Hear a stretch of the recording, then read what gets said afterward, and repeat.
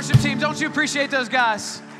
Every single one of them, just so you know, is a volunteer, no paid staff on our worship team. Guys like Mike in the back who hates recognition, puts hours in a week, gets here like 7 a.m. and during the school year even earlier. These guys work on their craft all week long. We just appreciate you guys so very much.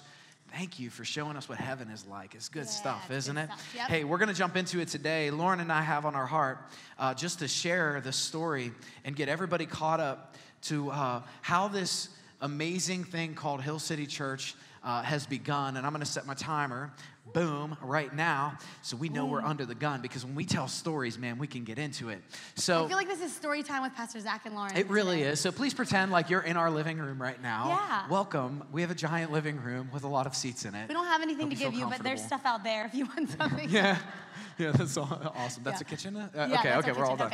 Okay. So today, we really want to get caught up. What we're going to be doing is we're launching a new website here in a couple of days.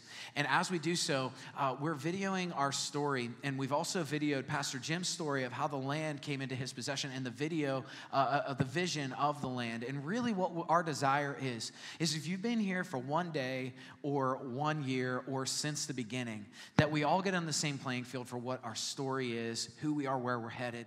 And our heart today is just to share with you about the faithfulness of God. It is very simple. God has been so faithful to this point, but go ahead and nudge your neighbor and tell him he's only just begun. Go ahead and tell him that. You can open up to Philippians chapter 1 and Isaiah 40. Isaiah chapter 40, okay? Yeah, really, we just want to get you caught up to speed. Everybody asks, well, so how did Hill City come about?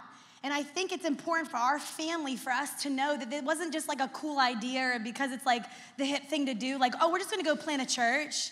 Like, it's awesome. We're just going to go do that. Like, this like was easy a God. And stuff. Yeah, this was a God-breathed, a supernatural thing that took place over time to get us to this place. And we're excited to share a lot of those details with you. It's going to be good. So Isaiah chapter 40. Bella, why don't you read? Yes, sir. Open the Bible for you, sweetheart. All right, this is a good scripture right here. We'll explain it a little bit later. So Isaiah 40, verse 3. It says, "A voice cries in the wilderness, prepare the way of the Lord. Make straight in the desert a highway for our God. Every valley shall be lifted up, and every mountain and hill be made low. The uneven ground shall become level, and the rough places a plain. And the glory of the Lord shall be revealed, and all flesh shall see it together, for the mouth of the Lord has spoken." In Philippians chapter 1 and verse 6, this is another big scripture for us. It says, "And I'm sure of this, that he who began a good work in you will bring it to completion at the day of Jesus Christ." Somebody give me an amen on that one, right? Awesome. Let's pray as we get into this today. God, we just thank you so much for the story that you've been weaving. And Lord, I thank you that we could share that story with clarity. God, thank you that my wife is back after ankle surgery and recovery. I just honor her in prayer and in front of everybody today. She's such a hard worker. And for the last 6 weeks, I felt like I missed a whole lot because she wasn't by my side. But God, I thank you that she's back. And Lord, as we share the word today, Lord, I pray that you give us boldness and clarity. And Lord, I thank you as the Steelers enter training camp that they win the Super Bowl twice this year. In Jesus' name we pray. Amen. Amen. The Lord hears our prayers. Yes, he does. He definitely does. So we're going to synopsize this whole story because there are so many details that we can share with you. And the details are immense. But what we want to do is we want to focus on the God moments. We want you to see the faithfulness of God throughout this entire story. Because I want you to know one simple thing. It was the hand of God that got us to where we are. And it's the hand of God that will take us to the next season. Right. It's his faithfulness. It's his word. It's his spirit. It's the supernatural hand of God that has gotten us here and will take us into the next season. Right. Right. So Lauren and I we had opposing calls to ministry, if you will. Mine, I always knew that I was called to ministry, even from like a really young age. My aunt one time asked me when I was 5 years old what I'd be doing with my life whenever I was this age, and I told her that I was going to be a pastor. And she looked at me and she said, "You can't get married." And I said, "Well, because I told her I was going to be a priest." And she said, "You can't be married." And I said, "Well, I'll just change religions, right?" And so because I wanted a family and I wanted to be a pastor. If you would ask me that, that's what I wanted deep down. But I had a lot of shame in my life. In 1996, I was in a church service where, that worship that we just experienced, we were in passionate worship setting like that, and I looked around and I saw people believe what they were singing for the first time in my life, and it greatly impacted me. And that night, I went up to the front to be prayed for, to receive Jesus, to be filled with the Holy Spirit, and to go into ministry. Like, I knew that my life was dedicated to ministry. I was only in about maybe going into 7th grade at the time, but I slowly began to fall away from God, and in 2002, the call came back when I'm in the middle of a meeting in our football at Geneva College. My coach was actually preaching from the book of Matthew and led me back to the Lord in a group setting. And God spoke to my heart and said, Zach, I'll still have you. I said, Lord, I don't even know the Bible. And he says, you don't even worry about that. I'll teach you. And I set that on the shelf. And I dedicated my life to ministry and began a process. Now, Lauren and I met a couple months after that, right, for the first time. Yeah, that's right. And I grew up in an amazing Christian home. I was taught, the Word of God. And in high school, I kind of veered away from that. We went through a little bit of a rocky time, and I kind of veered away from that a little bit. Mm-hmm. And actually, Angela Madden and my parents have a lot to do with why I came back to Jesus. Angie, we've been friends since we were infants. I don't know life without Angie in it. And she pretty much talked my parents into sending me down to a revival where they knew that they kind of forced me, if you want a cell phone, you're going. It doesn't really matter. You're going to this. And so really, the way I explained it was like God kissed my soul down there in Brownsville and changed my life, and I knew that I needed to live for him. It was 1 week before college started, and I called my parents and I said, I can't go to Slippery Rock. I know I'm not gonna make the best of decisions. I just know it. We gotta find me a Christian school. Yeah. And they went to Geneva one day. There was a rainbow over it. We just knew, we had the peace of God knowing that I was supposed to go there. And so a year later is when Zach and I met.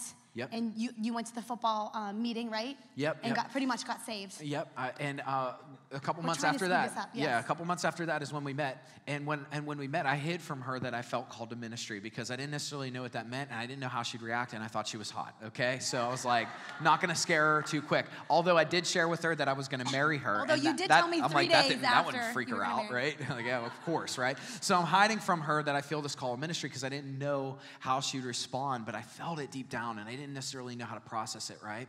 And so we began to look for a church together, and we jumped back to that church where I was prayed for.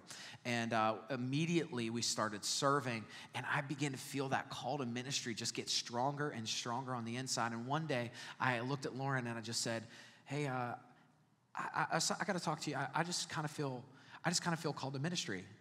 Yeah, and I wish that I could say, oh my gosh, me too. That's great. Let's go.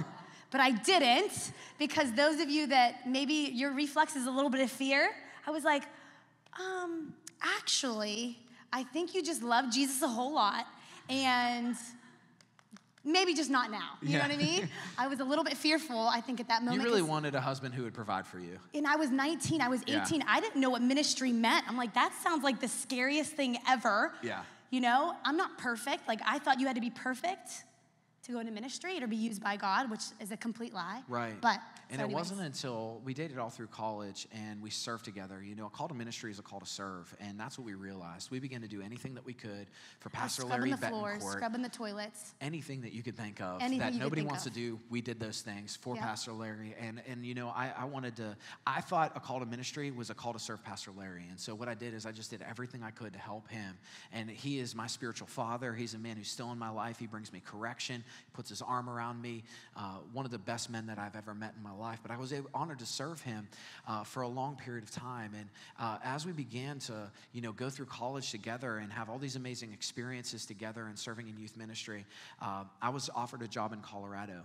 And when I was offered that job in Colorado, we flew out. We were engaged, obviously stayed in separate rooms and all that stuff because we were staying with a pastoral family. Be smart. And, be smart. Yeah, come on, Colorado, that would be dreamy, but, hey. So I had to honor this woman, and we did. So when we went to Colorado, there was this ministry that we wanted to go to, and we had just like, man, we have to see this place. We have to go because God was just doing so much there. And we're in the middle of worship at this place, and I remember the words that God. I remember the song, "Your name is a strong and mighty tower." You remember that oldie? Is it an oldie but goodie, baby? Yeah. So I remember that song being played, and in the moment, I felt God's presence speak to me. And he said to me so directly, I haven't called you here. I've called you to Pittsburgh because there's nothing like this there. And I look over at Lauren, and I'm like, hey, I think, and then she was just going like this, and she had this posture like God was speaking to her. So I sit on the shelf, I'm like, hey, I'm not gonna say anything to her right now. Afterward, I pulled her aside and said, hey, was God speaking to you at all during worship? And I said, yes. Because, you just get this knowing sometimes. That's the Holy Spirit. When you feel like God's speaking to you, you just get this understanding, and you just know that it's God. And I said, yeah, Zach, I felt like God said, and this is crazy, like, don't judge me for this. I'm just throwing this out there. I feel like God said that he's called us back to Pittsburgh because there's nothing like this there. And he said, what did you even say? You were like, oh Same exact words, same exact time. We're going back to Pittsburgh, baby. We were like, is this really happening? This was day one of the interview. Yeah, like, so then we had to pretend the whole them time. For like 4 days. We're like, yeah. Like, but anyway, we know this isn't right, but we're gonna eat your food and do all of and No. go snowboarding with you. That's the Listen, way it felt. Before we knew how to have healthy conversations, we would have just sat down and said, listen, we really feel like God spoke to us, and it's not here. But we felt really bad, and so anyways, God called us back to Pittsburgh. God called us back to Pittsburgh, and I accepted a job working for Pastor Larry. Yes. I was just wanted to serve him in any way, shape, or form that I possibly could. And I taught special ed. Yep. Right? And you were a swim teacher. Yeah, the only position they had open was for a special ed school, so I was like, all right, good. It was to teach 250 special needs kids how to swim in a pool. And I didn't know all the swimming things, and they had lots of accidents. So we would be swimming. The pool was drained like every other day. Oh, it was is great. For sure. So it was a very humbling experience, but I just knew that that's what we were supposed to do, right? Yep. And we just began to serve in college ministry. Yep. There was an opportunity. The church we were at had a thriving college ministry, and then it just kind of dissipated. And we had this big vision on the inside of it, and I was just kind of praying, and the Lord gave us an opportunity to lead that ministry. And we began to just see revival. What had maybe 5 people around a table, and they were talking about doing like a small group out of it, became several hundred people coming, and we led thousands of people to Christ through the years. It was absolute revival. It was a revival, but I feel like we didn't even know. Sometimes you don't even know what you're a part of until you're out of it, and you get to look back and see, wow, because we're so focused on what's next in our culture and our generation of what's around the corner, what's in front of me, that we miss out on this very moment. What is God speaking right now? What is he doing right now? Yeah. So I feel like we just wanted more, we just wanted God to And I remember one specific girl who came in, and she was drunk, and she was an addict. She said, I tried. She got off the bus at Slippery Rock. She got on the bus at Slippery Rock, right? Accidentally. By the way. Bussed her down. She rode the bus. I mean, she was drunk. She came to church. She gave her life to Jesus, and she went back home. She got rid of all of her drugs. She poured her alcohol down the drain. She became clean ever since, and then she went into full-time ministry right after. And that's why that we do was what we experienced. That's Come on. it. That that's is what why. it's all about. We, in those days, we began to become addicted to life change. It was like, come on, we need to see more life change. We need to see more life change, more life change. And that's why we do what we do here at Hill City. Like, we don't exist to have like a glorified country club where we come in and be like, oh, that song was nice. We want to see God move in your life like a crazy way where you're like, I know God, I know who I am, and I'm gonna know Jesus. And I'm gonna walk out my purpose. Come on. Right? That's right. We want you not only to know who Jesus is, but we want you to walk in a divine destiny. And that's why we do what we do every Sunday. Yeah, and even there were moments in ministry where, and Zach and I really feel like this is even a part of what God's called us to do is we would ask for people that felt called to ministry to come forward and the power of laying on of the hands. And we would see a lot of young adults come forward and just give it all up to Jesus and just go after ministry and just and run with their calls. I mean, remember it was like that one time? You remember that one time? Yes. 40 or 50 young adults came up to front? Yes. How many do you think are in ministry right now? I don't even know, but it was amazing. It blew our minds. And that's what we want to see. 95%. That's what I'm saying. Yeah. 95% of them are in full-time ministry right now. Yes. God moved like crazy. And my pastor came in and he saw everything that God was doing in the 20-something ministry. And he said, Zach, there were some major issues taking place in the youth ministry. And he said, I've asked myself every night, if I would have just allowed you to lead the youth ministry, what would it look like right now? He said, Zach, will you go in there and will you do what you've done in this ministry and that one? And I said, absolutely, because my prayer was just to turn to gold anything that pastor asked me to do. I just wanted to serve and do whatever. And so when we began to lead youth ministry and we started to see revival happen again. Mm-hmm. I mean, it was kind of like the kids were there and they were like, But do you remember the kids that like before we got in, they were like, these are the kids, like these 4 kids Like, you know, they're in timeout, kind of like. We've suspended them. We've suspended them. If they're in, they have assigned seating. Like, they have assigned seating. Like, there's really no hope. Like, they're kind of like the outcast, you know, like, just keep them kind of in timeout. Yeah. You can't tell us to do that. No, I'm the strong-willed child. Don't tell me to do that. Yeah. Okay, just don't tell me what to do, period. You have to make it But my then we idea. started, I'm just kidding. Then we started service. We're like, man, these kids are really disruptive. Yeah, But then, and it started getting frustrated, but the Lord began to deal with our heart, like, tell them they're leaders. So while they're disrupting everybody, showing them who knows what on their phone, I'm like, little Johnny's getting exposed to something over here probably. You know, that's how bad it was. I would interrupt service during worship, and I'd be like, hey, Luke, you know what? You're a leader, man. Look at all the people following you. God's given you leadership. What you do with it is up to you. He'd be like, huh? Okay. Like that. And he would disrupt service. I'd be like, man, you're such a leader. Look at all the people who follow you. God's given you leadership. What you do with it is up to you. But God has given you leadership. When we were about to stop saying that because it wasn't working, we're hosting this retreat, and we called people up. We prayed for people to be called into ministry. And the three stooges come up to the front, right? And I pick up the microphone. I was like, I said, those who are called into ministry come up to the front. And they're like this. We're praying for people individually. The power of God is in the room. He's healing people. We're giving prophetic word after prophetic word, setting people free. We get to them. I didn't even need to pray for them because the power of God hit them so hard. They're out like, they look like soggy cereal. 3 teenage boys like puddles. The tough teenage boys who are all about their wreck. image. The power of God hit them. And when we prayed for them, I got down on the floor and prayed for them. They came up different kids. They went back into their school, and they started a Bible study in their school, and they eventually served that school. They had, See You at the Flag, and there was a kid who had committed suicide in the school, and they said, let's go. And Sarah was a part of this, who's on staff with us, or her fiance is on staff with us. We did See You at the pole, but we did a memorial service for them. 350 students showed up. We shared the gospel with them on a high school campus. The mom and dad who didn't know Jesus, who had just lost their son the day before, came, and I got to hug and pray for them and minister to them and share the love of God with them in the midst of their struggle, in the midst of their issues. We began to see revival sweep again. It was crazy. It was awesome. And really, that fires me up because that's why we do what we do right now. We don't come together on Sundays just to have a nice time together, although it's great. But we want to see God's glory revealed in this city. We want to see him impact people that are addicted to alcohol, That's right. people without hope, people that have no future, no hope. They don't feel like they're going anywhere. We want to see God impact them, change them, and go after that. Like, that's why we do what we do. That's right. But then guess what happened? The well started to dry up.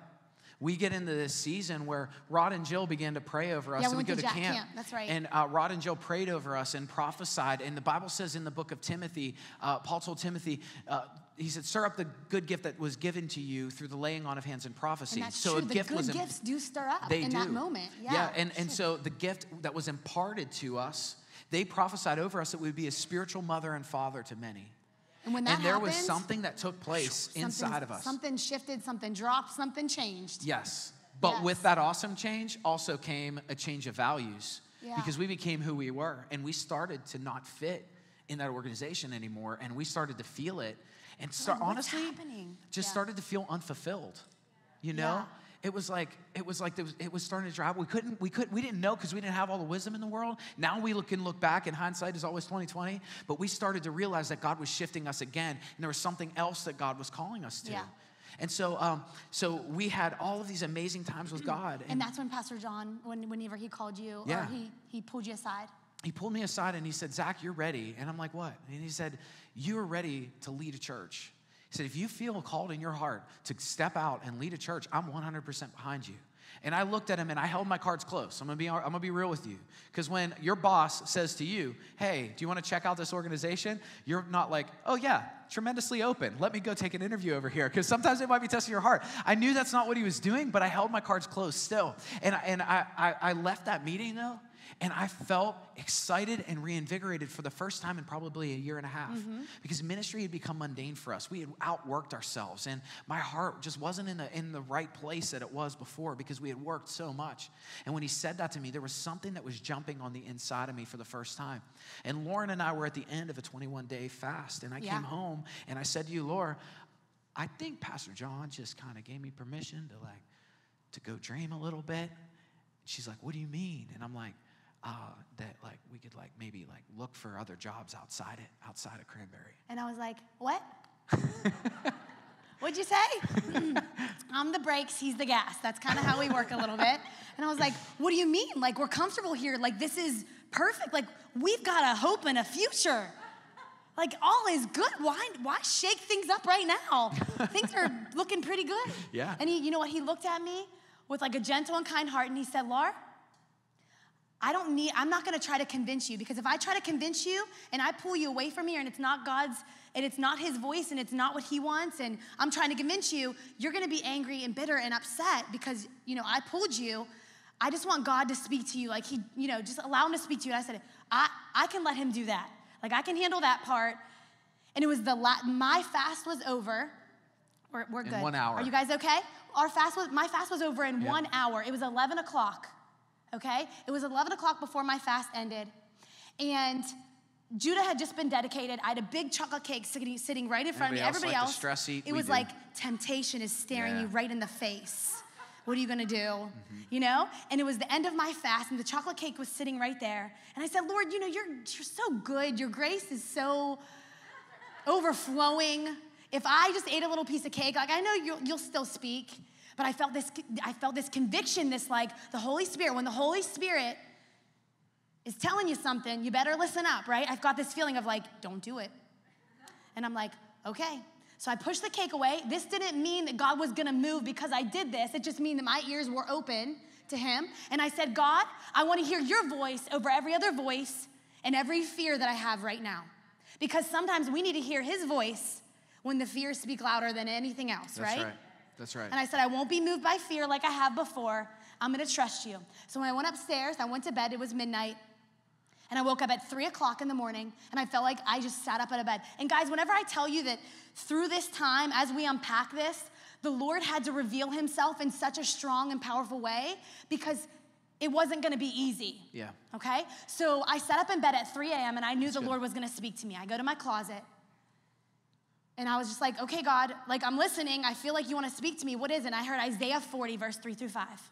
And if you guys can pull that up, that would be awesome. What was really interesting is the week before I had taught on this scripture contextually within our youth ministry, but I felt like God was speaking to my heart this scripture about my personal life as well, which he does. And so I didn't share that with you. Which is crazy, but we'll get to the details. So the Lord showed me this scripture. In the wilderness, prepare the way of the Lord. Make straight in the desert a highway for our God. And I read the rest and I go, oh snap. I'm like, okay, well, what does that mean? What does that mean, God? And I said, because we always do, right? We always question if it's God, if he's speaking to us. Okay, I heard a scripture, but is that really you, God? And that's really what I said out loud. I said, God, is that really you? And then I heard Matthew, I think it was 14:26. I should have written it down today. And I flipped over, and it was when Jesus was talking to Peter. You guys remember that story? He was talking to Peter, and I opened it up, and it was highlighted in my Bible. It is I, do not be afraid. And it said, come. And I was like, oh my gosh. I literally said that out loud at 3 a.m. Oh my gosh, are you serious? What's going on? And I started weeping because I just knew God, he's so good that he gives you exactly what you need when you need it. He knew that fear would be my nemesis. Yeah. So he told me to look in Peter, where he was talking to Peter about fear. Yeah. He said, it is I, do not be afraid, come. And so I just started yelling, oh my gosh, he's telling us to step out of the boat. He's telling us to step out of the boat. And that's literally all I remember about that night. I just went to bed and I was crying and just saying, God, whatever it is, I trust you. I don't know what it is, but I trust you. Wow, yeah. And then the next morning, Lauren is trying to download everything that God did in her heart in those 2 hours, right? And my friend from Colorado, his name's Marcus, keeps on calling me over and over. He's a super persistent fellow. So what I learned is to hit reject, text him, go back to bed. And he'd call again. And I picked up the phone. I'm like, Marcus, it's like 4 o'clock in the morning, go back to bed. And he's like, put Lauren on the phone. I need to pray for you. And so he began to pray out the things that we were just talking about as he were in the room right next to us. He began to say, Zach, Lauren, you need to know that your best relationships are not behind you, but they're in front of you, that you're entering into a new season. And in this new season, it's going to be challenging, but God's grace is going to be bigger than any challenge you'll ever come against. And he began to say, Lauren, your teaching gift is going to get fully utilized in this next season. Yep. Glory to God. That's right. I mean, for real? For real. I just remember thinking, oh my gosh, the Lord will confirm his word. He knows our fears and our insecurities, and he will confirm it. That's the power of when you feel like you need to call somebody and pray for somebody, do it. So good. So you would think after this moment that we just walked into Happy Land, right? Like, right. It's just like Happy Land. Like you walked into your destiny and it was written out in front of you. Like, oh. Nope. But that is definitely not it, because every time you see God use someone in the Bible, you see them walk through a wilderness period. And you might be in your wilderness period, but let me tell you, breakthrough is coming. Yes. Okay? But hear me out, okay? David, he ran from Saul in the wilderness. Joshua experienced wilderness. Jesus experienced the wilderness before he went into his personal ministry. Paul was in the wilderness. He was in Arabia for 3 years. So if you're in a wilderness, you're in great company. Yeah. You're in great company. You're with great leaders. The wilderness is not, sometimes we think it's negative, it's bad, it's horrible. The wilderness is a point where you can do nothing else except for trust God. That's it. It was, you have nothing else to do except for trust Him. That is so good, because we had taught the faithfulness of God for years. Yep. But God took us to a place where we had to experience it firsthand. And we did. And we did. Yeah, we definitely did. So after that point, I feel like then we just started seeking, going around in the country. Where are we going? So we resigned from our position. Yep.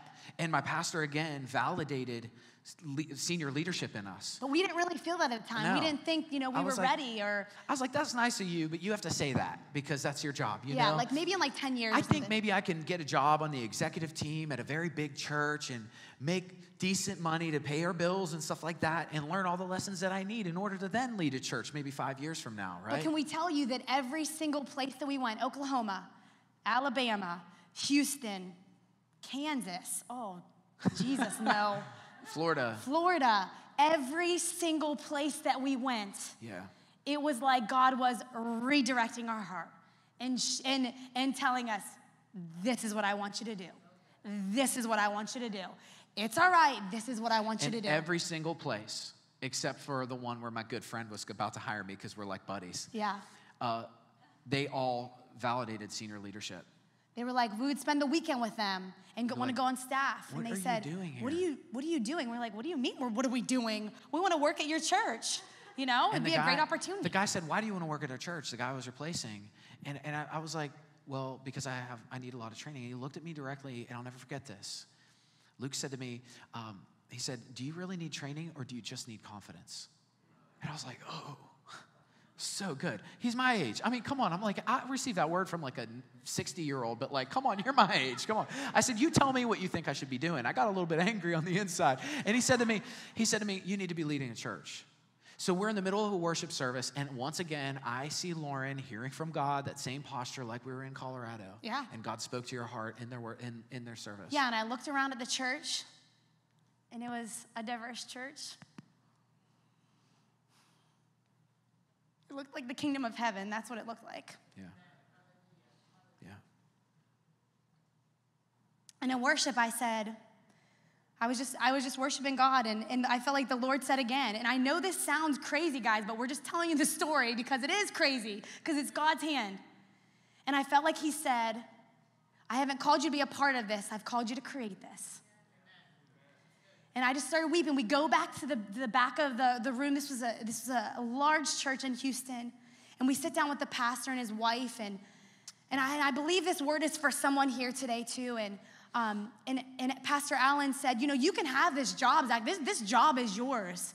And at first it's like, oh, wow. And he said, but you know what? You know what I really feel in my spirit? That you weren't called to be a part of this. You're called to create this.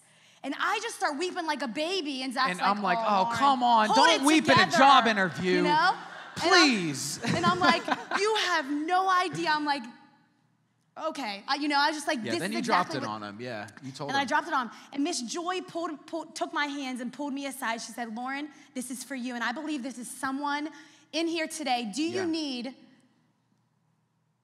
training, or you just need the confidence, really? Do you just need the confidence? But she pulled me in and she said, Lauren, God is going to give you a vision. She said, he's going to give you a dream. He's going to plant it in your heart. She said, it's just like conception. I was like, where are you going with this, Miss Joy? And she said, it starts out like a tiny seed, just like at conception. That baby is 5 weeks old and that heart starts beating. She said, God is going to give you a dream and it's going to start out small and that heart is going to beat. Yeah. And she started kind of clapping her hands, just on beat. She said, and that baby will start to grow. She said, you're not gonna know what that baby is gonna become. You're not gonna know exactly what that baby is gonna look like, what color of hair, what color of eyes. She said, but all you need to do, and I'm believing this over you today, all you need to do is keep your heart in sync with God. And that baby will become everything that it is to be. And is destined to be. Keep your heart in sync with his, Lauren. You'll get ahead of him, you'll get behind him, you'll get off sync, you'll get, your heart will come off rhythm. Keep your heart in sync with his, and you cannot go wrong. And that has stuck with us. And so we continued, right? Yep. We even tried for a job in Ohio, the senior leadership. All the while working 3 jobs to make ends meet. And then Nate texted you. Yeah, and so we are deep in the process of the only one that we felt decently comfortable with, and it was a retail area in Columbus, okay? It was just like Robinson, but I had grown up in the area. Exactly like Robinson. I had grown up in the area, so sometimes when you grow up in the area, you become familiar with it, and you don't see everything that an area can be. Or sometimes if you have leaders on your team, you can become familiar with them and then not dream about their futures as a leader. And I refuse to live life that way. And we went to this place in Columbus, and the Lord, I was going on my last interview. I had to fly in for my last interview. And Nate sent me a text, and he said, Zach, don't leave Pittsburgh. Pittsburgh needs you. He said, let's start a church. And I looked at my phone, and I threw it down on the bed, because if I threw it down on the ground, it would have broken. I didn't have enough money to fix it. So I threw it down on the bed, and I said, God, I got angry. I said, God, this is what I want. I don't want Kansas. I don't want Florida. I don't want Texas. I don't want Oklahoma. I hate Houston. I can't stand Houston. I said, Lord, we want Pittsburgh. Give us Pittsburgh. Let's go. Because I'm a Yinzer. I love Pittsburgh. And for years, I was so frustrated that people like Mike Rebich had to leave Pittsburgh because there wasn't a church that could house their vision and empower them to dream and to chase. And that's what we feel in our heart as we pastor. You're not here to support our vision. We're here to support your vision. There's dreams and gold on the inside of you, and our job is to pull that out. Oh my goodness, and that was born in that moment. I said, Lord, we just want to raise up a generation of dreamers in Pittsburgh, people who are gonna change the trajectory of the city. Let's go. Yes. You know what God said to me? God said to me, Zach, you've been listening to everybody else's voice, but I wanna speak to you. Plain as day in my heart. And I knew that when I went to bed that night that God was going to give me a vivid dream. And so he gave me a vivid dream that I was in that church that I was going to interview for. And I was sharing the same scriptures and the same message that we're sharing right now. And the people looked at me as if they were comatose and didn't get it. And I got off the stage, and there were grasses that had grown up between them so they couldn't connect. There were trees that had grown down so they couldn't see vision. And there were weeds that had grown up so they were immobilized. And I didn't know what that meant. I didn't know if I was to hack all the weeds away or if this was just a message, but I came to realize that those people weren't meant to hear the message that we have in our hearts. We realized that, right? And so after that, we were like, oh my gosh, we felt this calling to senior leadership. Yeah. And I remember we went to a coffee shop, and we're getting to the end here. We're wrapping up, I promise. We sat at a coffee shop, and I had thought about every season of my life, how my reflex was fear. And how whenever Zach would tell me something, I would just go back to fear. And I sat at the coffee shop, and I looked at you, and I said, Zach, I said, let's do it. I believe that you were created for that. I remember looking in your eyes and saying, you are called to bring back sons and daughters to the right standing with God. Yeah. One by one, soul by soul, heart by heart, broken by broken. Let's do this. One heart, one soul, one heartbeat at a time. Let's go. Yeah. And then we knew. It's like the Lord just dropped in our spirits that we were called, and we were called to Pittsburgh. And I remember the next day even, David and Trina Falk had randomly called us like, what are you guys doing? Where are you going? And we're like, well, we could share like our story if you want to. And they came to our house and we literally just told them everything that we told you. We told Angie and Nate, you, and people started surrounding us. The presence of God filled the kitchen table. Yes. And we knew. This is it. This is marked by God. Like we felt him like confirm it. And we started praying like we really felt Robinson Moon. It was like stirring up inside of us. We believe that sometimes God allows you to fall in love with another. Like we fell in love with this place, this retail place. But if we didn't see that, we were like, God, why did we miss it? But if we didn't see that place and fall in love with that place, don't question God. He knows. We fell in love with that place, so our eyes were open to what we had right here. He showed us what we had here. He said, this is it, and showed us. He made it so clear. Rod prophesied over me in the middle of a church service, and he calls me out, and he points in the back, and he said, Zach, and I was hiding. I was just going to church. Nobody knew me, and he said, Zach, he said, the Lord wants you to know, Joshua, when he commanded the sun to stand still, he was praying over the wrong thing, but God still honored his faith. And he said, just as you might have been praying around the wrong area, God saw your faith and he's going to honor it in this next season. I'm like, oh, you didn't even know that I was driving around Columbus in a circle and like we were praying about what God had for us, but we were praying for you the whole time. We were praying for this house the whole time. Yes. Crazy good. So it's crazy. So when we decided to start the church, we started all these interest socials, and my friend Jeff, who's a part of this church, gives me a call. And he said, there's this amazing man that I want you to meet. He's much older. I feel like it's a God thing, yeah. He's much older, but I think that you should meet. He has land, and I pause. Lauren, a year before this conversation, pointed to a hill and said, that's where I see the glory of the Lord being revealed. A church needs to be there. A church needs to be on that hill right there. Right there. That's an amazing spot, yeah. And so I saw Lauren's finger go like this whenever he said, he has land. And I was like, where is it? And he said, on a hill. And I'm like, near Settlers Ridge? And he said, near Settlers Ridge. Nobody knew at this time where we were going. Nobody knew. Yeah, it's crazy. Nobody knew anything about it. Nobody knew. And I said, yeah, I want to meet him. So we walk in to meet Pastor Jim at Grace and Glory. At this little chapel in Leedsdale. Mm-hmm. And we walk in with the church. There was probably about 10 people there, maybe? 15, or so, 15 people. Who cares? It doesn't even matter. All I know is I felt the presence of God like I had it for a long time. And I knew this is a God thing. God, I don't even know what you're doing right now, but I know. And Pastor Jim was preaching on being a city on a hill.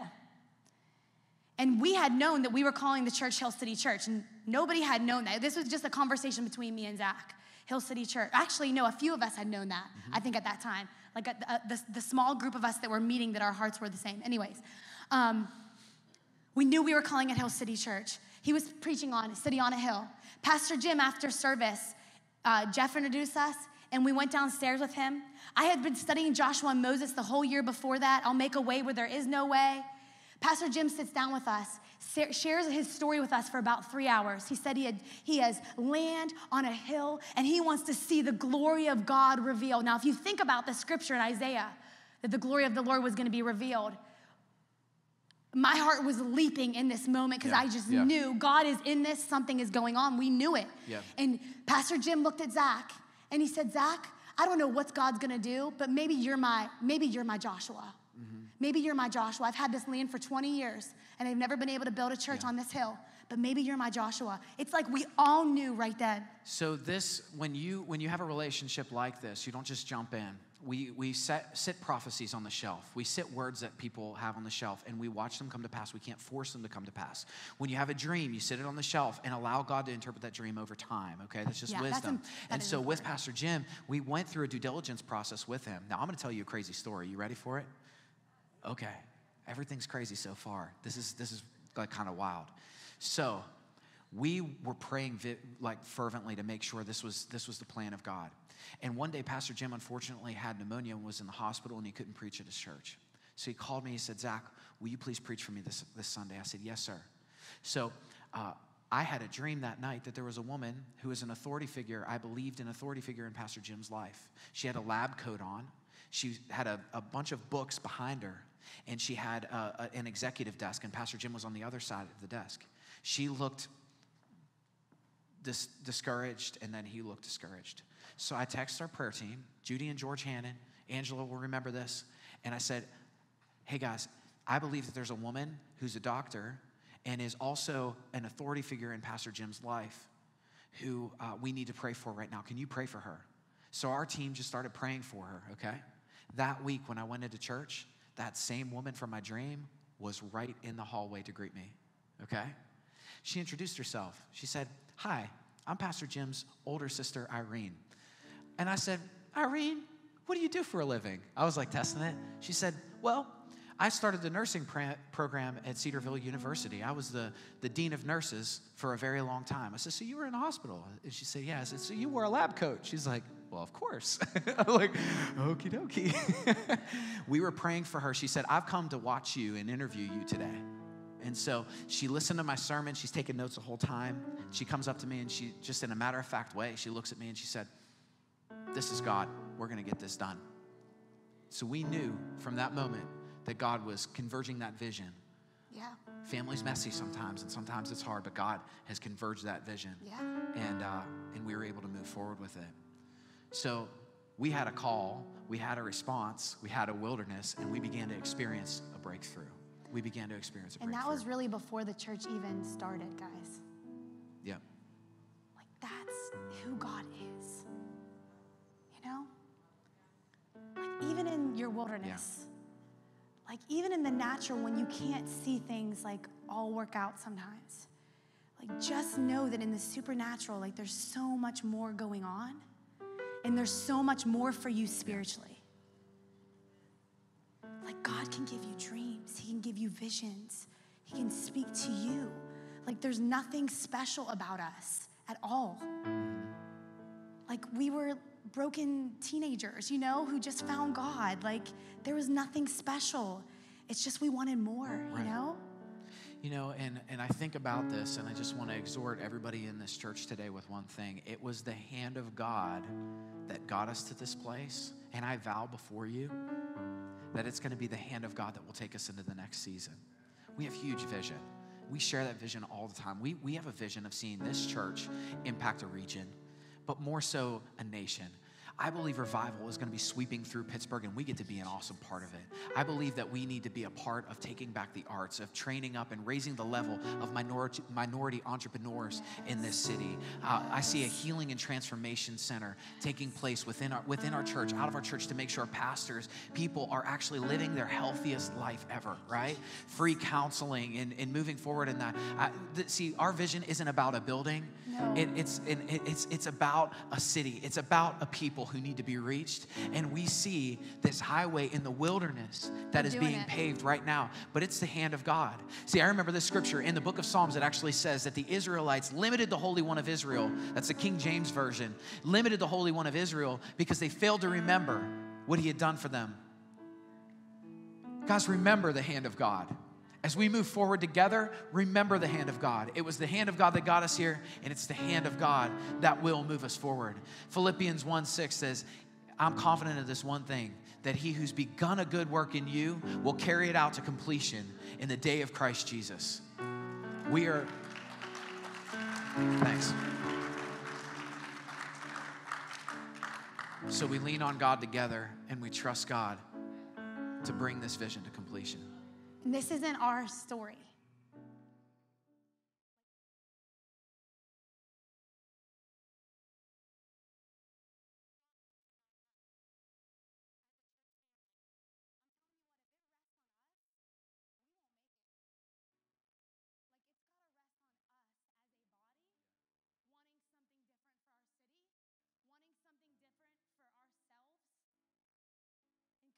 Coming together to see the glory of the Lord be revealed. Listen, we will not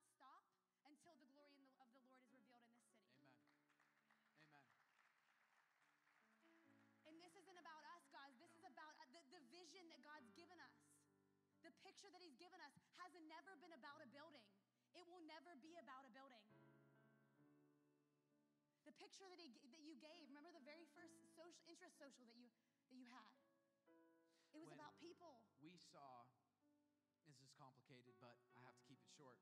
We saw, every time I prayed about this church, I would see a white man holding the hands of a black woman in church, and we would pray for our nation together. And I kept on asking the Lord, what is that? What is that? And one of our friends who's a minority sent us this understanding of social hierarchy. And at the top is white man, white woman, black woman. And I realized that it was a white man holding the hands of the top to the lowest, that the church was going to be the one to fulfill the unity within the body of Christ. It's going to happen here. And essentially, Dr. King's vision started in the church, it's going to end in the church. It's going to get carried out into the church. And I know that we're just a huge part of that. I do. Yes. And so Lauren and I have a very specific call for you, just as we do every week. What is God speaking to you today? What is God speaking to you? So to the left today, I'm going to have our prayer team up in just a moment. Lauren will invite our prayer team up. If you have something where God's speaking to you, where God is giving you a message, or God is downloading something to you, or you have a vision that God needs to bring to completion, or whatever God's speaking to you, we'll dismiss in a minute. And our prayer team members, you could just come straight up and receive prayer from those guys. We want to join with you. And on the right side over here, Lauren and I are going to be up here. And if you feel called to enter into full-time ministry, this is a grace that we have in our life to pray for people who make dedications to enter into full-time ministry. Doesn't mean that you're going to go into full-time ministry tomorrow, but you know that you're called to full-time ministry. We want to pray over you. Lauren and I are going to be right up here. Our worship team is going to play for a little bit, and Lauren's going to lead us in dismissal. You're free to go. You're free to stay. You do what you want, okay? We're not the USSR right now, right? Go ahead, babe. You got something to say? Why don't you guys stand up with me? Like Zach said, if you feel called into full-time ministry, and listen, even if you're not, this isn't just about being called into full-time ministry. This is about understanding who we are as sons and daughters of God and taking it outside of this building into our workplace, into our homes. So it's not just about that, but if you have needs, we'll invite our prayer team down. Why don't you guys come on down, the prayer team? Jade and Dane, if you guys can come down, Kayla, everybody, whoever else. And those of you that feel called into full-time ministry, even if you've been prayed over before, it's okay. We can pray over you again. It won't hurt. We want you to just line up straight across this way here, because we're going to pray over you. Those that you feel called into full-time, fivefold ministry, we believe that something is going to be imparted to your hearts today in a special way. The rest of you, let's just pray. If you can, just close your eyes and bow your heads with me. God, I just thank you for every individual in this place. Lord, I thank you that we are never too far or too dirty or too sinful to escape your love. Yeah. God, I pray that even as I'm speaking right now, those people that have never fully made a commitment to Christ, Lord, those that have never said, I want to give my life over to Christ, I want to live for him, and I don't want to look back. God, I pray that you just begin to work in their hearts right now, that they know that it's you and they know that it's them. God, I pray that it's them. All the Bible says that we have to do is confess with our mouth and believe in our hearts, and we will be saved. If that's you and you want to ask Jesus into your heart, all you need to do even in this moment is say, Jesus, I invite you into every part of my heart. God, I can't do this life alone. I need you in every space of my life. If that's you, if you know you need Jesus, after we dismiss, I want you to come forward and ask a prayer partner to pray with you. But God, right now, let's just lift up our hands. God, we just thank you, Jesus. Thank you. God, I thank you that we're not here on accident or by mistake, or this is just something that came about, Lord. But I thank you, God, that you will reveal your glory to our church, to our cities, to our families, to the lost, to the broken, God. We just say, have your way, God. We didn't start this church just to build a club of people to come together and have a good time, God. We came and we built this church, God, that you would move and you would be seen and you would do mighty miracles, God. So we thank you for that, God. We pray that you unleash that. God, reveal your glory in a big way. In your name we pray. Amen. Amen. You're dismissed. Those of you that want to pick up your kids, if you want to stick around and worship for just a few more minutes, our worship team is going to go straight into worship. You can stick around. You can come up from prepare, or we'll see you next week. We love you guys. We believe in you. Those that are sticking around for worship,